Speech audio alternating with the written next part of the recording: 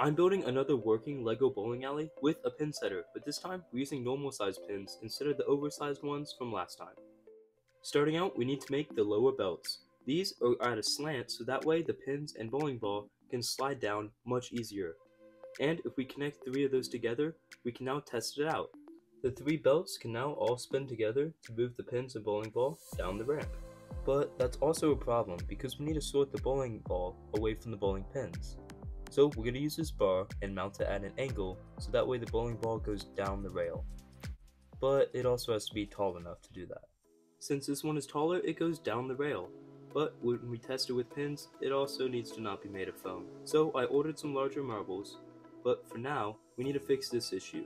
Our treads can separate, so we're going to attach 2 wheels to the side to apply a little bit of pressure to then hold those treads together.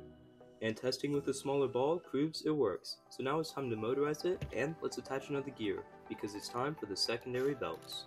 While the motor spins the belts one way, it spins this gear the other way. We can attach that to the ball lift. After testing out a mechanism over here, where it would orient the pins the right way, I decided to scrap it, and instead we're going to worry about that later after we build the pin lift. The pin lift has to be able to pick up pins one at a time and take them all the way to the top. And adding that secondary belt allows us to have a complete loop now. So let's test it. If we take a pin and drop it here, it lands there, and then the second belt moves it to the right, and then our third one has hooks on it, so that way it'll be able to pick up the pin and bring it all the way to the top. Now we just need to make a ramp for the ball return. The ball goes out the side after going down the rail there, and we just need to connect it to the treads there. But that doesn't really work because our hooks are in the way of the ramp. So unfortunately we're going to scrap that idea and instead just do a simple ramp to get the ball off the treads and around those hooks. And now we can instead use that motor to secondary power our tread here. While gears don't mesh, we can use universal joints to connect it all together. Now, when we spin that top one, it spins our secondary one as well. And now it is finally time for the pin lift. We're going to make a small demo real quick, about half the size as it actually will be, and now we're going to build up some walls so we can test it out with some pins. With the motor running, it's now able to pick up a pin. We're just having them be picked up and then dropped, but we can see that each time the hook goes, it picks up a pin.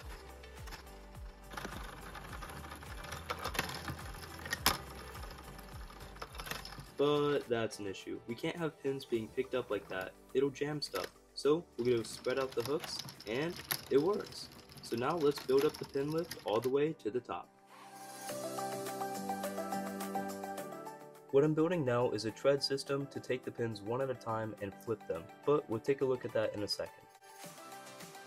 After adding in all the treads up top, we're going to add the backstop here, and then we're going to build up some walls. And while we do that, I want to take a moment to remind you to make sure to subscribe if you enjoy the series. That way, you don't miss the next video.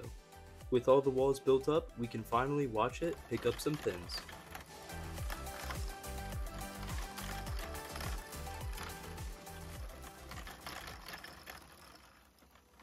After the pins are picked up, they then get thrown off that track and into this section. This is the dispenser and flipper.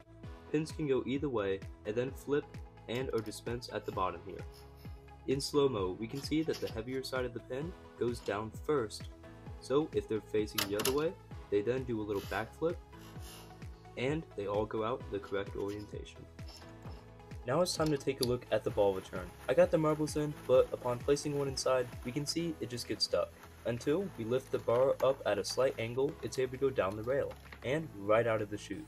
So with that fixed, let's put it to the test. And it works, and pretty well too. Unfortunately, not everything was working. The original mechanism to get the pins off the tread was jamming. So I made a trapdoor mechanism so the pins can fall on top of it, but the hooks can push it down when needed. Then I added a bar over here on a rubber band to correct any pin that doesn't land flat. Finally, we can test it all together. Throwing the pins and the bowling ball in, the bowling ball instantly pops out, and then the pins begin to cycle. Once the pins get to the pin lift, they are then picked up by the hooks one by one, and they are slowly brought to the very top. Once they're brought to the top, then they go in one of the slots, and the color sensor eventually detects them. In my next video, we'll take the pins into the pin setter so that way we can rack them up.